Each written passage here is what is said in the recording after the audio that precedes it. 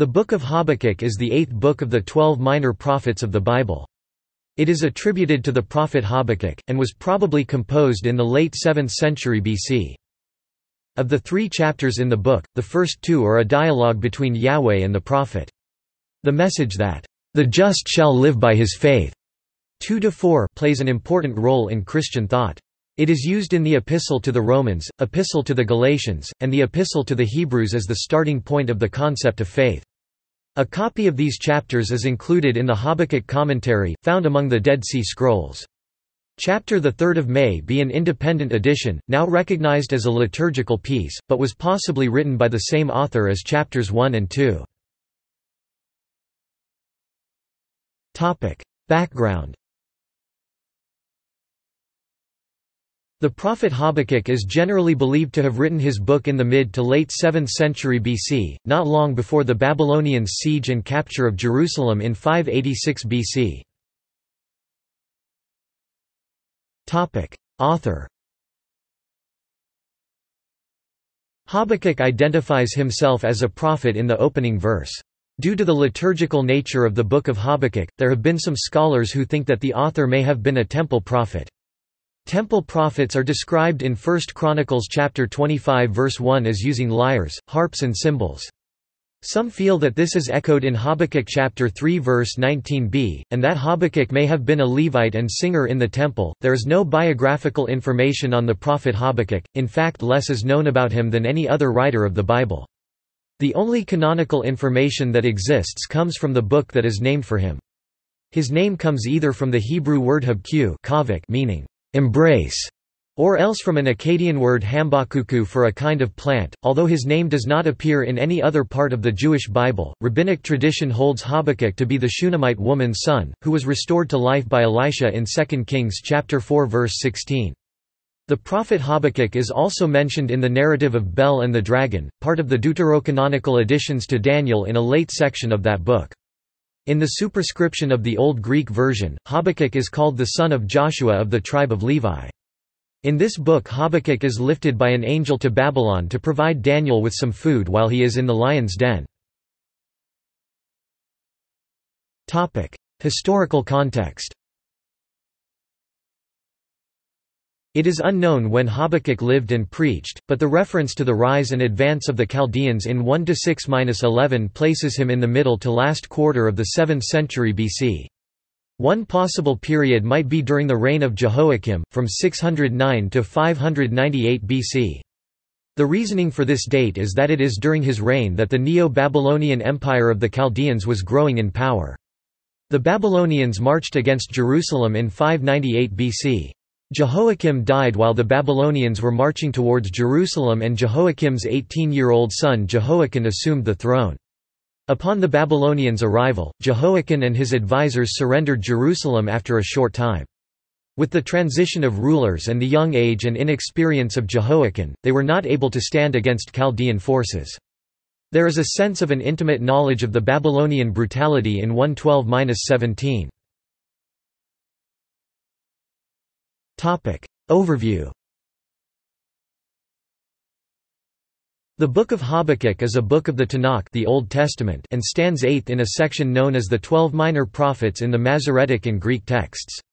In the Masoretic listing, it follows Nahum and precedes Zephaniah, who are considered to be his contemporaries. The book consists of 3 chapters, and the book is neatly divided into 3 different genres: a discussion between God and Habakkuk, an oracle of woe, a psalm. Themes. The major theme of Habakkuk is trying to grow from a faith of perplexity and doubt to the height of absolute trust in God. Habakkuk addresses his concerns over the fact that God will use the Babylonian Empire to execute judgment on Judah for their sins. Habakkuk openly questions the wisdom of God. In the first part of the first chapter, the prophet sees the injustice among his people and asks why God does not take action. 1–2 Yahweh, how long will I cry, and you will not hear? I cry out to you, violence, and will you not save? World English Bible. In the middle part of chapter 1, God explains that he will send the Chaldeans, also known as the Babylonians, to punish his people.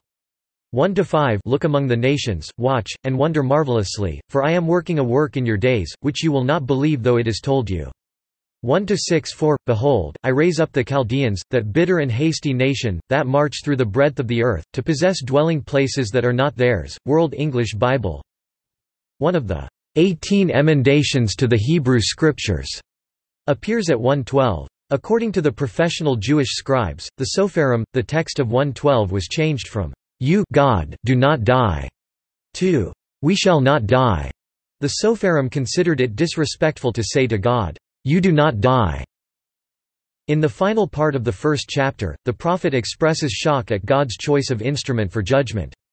113 You who have purer eyes than to see evil, and who cannot look on perversity, why do you tolerate those who deal treacherously, and keep silent when the wicked swallows up the man who is more righteous than he? World English Bible 1.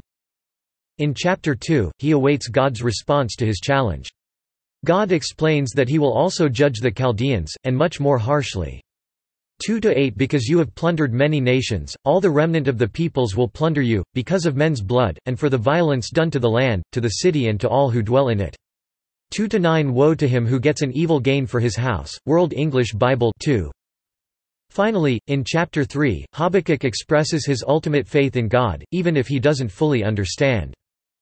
3:17 For though the fig tree doesn't flourish, nor fruit be in the vines, the labor of the olive fails, the fields yield no food, the flocks are cut off from the fold, and there is no herd in the stalls. 3:18 Yet I will rejoice in Yahweh. I will be joyful in the God of my salvation. World English Bible 3. Importance. The Book of Habakkuk is accepted as canonical by adherents of the Jewish and Christian faiths. A commentary on the first 2 chapters of the book was found among the Dead Sea Scrolls at Qumran. Passages from Habakkuk are quoted by authors of the New Testament, and its message has inspired modern Christian hymn writers. Judaism. The Book of Habakkuk is the 8th book of the 12 prophets of the Hebrew Bible, and this collection appears in all copies of texts of the Septuagint, the ancient Greek translation of the Hebrew Bible completed by 132 BC. Likewise, the Book of Sirach or Ecclesiasticus, also written in the 2nd century BC, mentions the 12 prophets. A partial copy of Habakkuk itself is included in the Habakkuk Commentary, a pesher found among the original 7 Dead Sea Scrolls discovered in 1947. The commentary contains a copy of the first 2 chapters of Habakkuk, but not of the 3rd chapter. The writer of the pesher draws a comparison between the Babylonian invasion of the original text and the Roman threat of the writer's own period. What is even more significant than the commentary in the pesher is the quoted text of Habakkuk itself. The divergences between the Hebrew text of the scroll and the Standard Masoretic text are startlingly minimal. The biggest differences are word order, small grammatical variations, addition or omission of conjunctions, and spelling variations, but these are small enough not to damage the meaning of the text. Some scholars suggest that chapter 3 may be a later independent addition to the book, in part because it is not included among the Dead Sea Scrolls. However, this chapter does appear in all copies of the Septuagint, as well as in texts from as early as the 3rd century BC. This final chapter is a poetic praise of God, and has some similarities with texts found in the Book of Daniel. However, the fact that the 3rd chapter is written in a different style, as a liturgical piece, does not necessarily mean that Habakkuk was not also its author. Its omission from the Dead Sea Scrolls is attributed to the inability of the Qumran sect to fit Habakkuk's theology with their own narrow viewpoint. Christianity.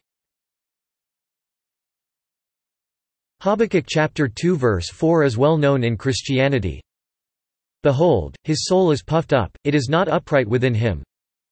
But the righteous shall live by his faith. The second half of this verse is quoted by some of the earliest Christian writers. Although this passage is only 3 words in the original Hebrew, it is quoted 3 times in the New Testament. Paul the Apostle quotes this verse twice in his epistles, in Epistle to the Romans Romans chapter 1 verse 17 and again in Epistle to the Galatians Galatians chapter 3 verse 11. In doing so, Paul extends Habakkuk's original concept of righteous living at the present time into a future life. The same verse is quoted in Epistle to the Hebrews, where Habakkuk's vision is tied to Christ and used to comfort the Church during a period of persecution. These three epistles are considered to be the three great doctrinal books of the New Testament, and Habakkuk's statement concerning faith forms the backbone of each book. Modern Christian hymns have been inspired by the words of the prophet Habakkuk. The Christian hymn, "The Lord is in His Holy Temple," written in 1900 by William J. Kirkpatrick, is based on verse 220. The fourth verse of William Cowper's hymn, "Sometimes a Light Surprises," written in 1779, quotes Habakkuk chapter 3 verses 17 to 18. Though vine nor fig tree neither, their wanted fruit shall bear, though all the field should wither, nor flocks nor herds be there. Yet God the same abiding, His praise shall tune my voice, for, while in Him confiding, I cannot but rejoice. Cultural references. Irish composer Charles Villiers Stanford set slightly revised portions of text from the first and second chapters of Habakkuk in his piece for SATB choir, soprano and tenor soloist and organ, "For Lo, I Raise Up." Notes. Citations. References. External links. Historic manuscripts. The Commentary on Habakkuk Scroll, the Digital Dead Sea Scrolls, hosted by the Israel Museum, Jerusalem, Jewish translations. Chavakuk, Habakkuk Judaica Press translation with Rashi's commentary at Chabad.org. Christian translations. Online Bible at gospelhall.org. ESV, KJV, Darby, American Standard Version, Bible in Basic English. Habakkuk public domain audiobook at LibriVox. Various versions. Further information. A brief introduction to the prophecy of Habakkuk for contemporary readers, Christian perspective. Introduction to the Book of Habakkuk from the NIV Study Bible. Introduction to the Book of Habakkuk. Forward Movement Publications.